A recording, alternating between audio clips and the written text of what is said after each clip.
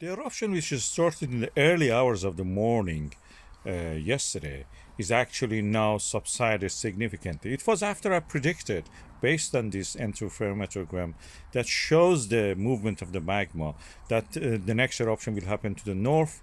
We had the earthquake storm, which actually encouraged the movement of the magma as a non-Newtonian fluid. It needs earthquakes to flow, and then we had the eruption.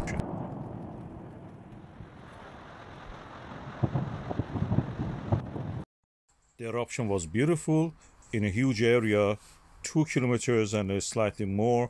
It had several fissures and it extended toward the north further and mostly flowing toward the Fagradalsfjall area to the east and north.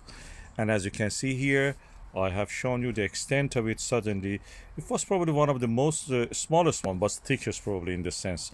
And now at the moment, the eruption is significantly reduced. We don't see it. This is the earliest in the town. And we have several craters visible on those ones. At the moment, we have only 10 craters erupting still, and the weather is getting a little bit better. Although visibility is bad because of the pollution from the gases and the burning of the moss wildfires. And this is spreading around toward the north and probably toward the UK and the northern Europe. We can see that.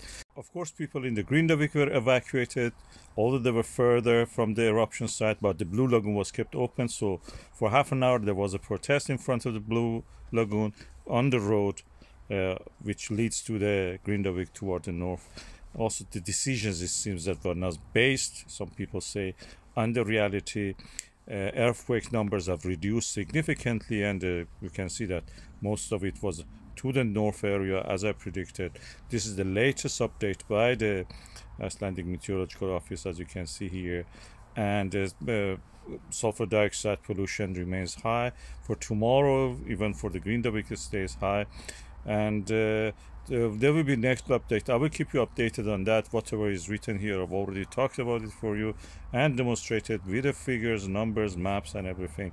So we have to wait and see. This eruption will develop as the other eruptions have developed. We will see formation of the lava tubes, and then significant eruption, then sudden decline in the number of the eruptions.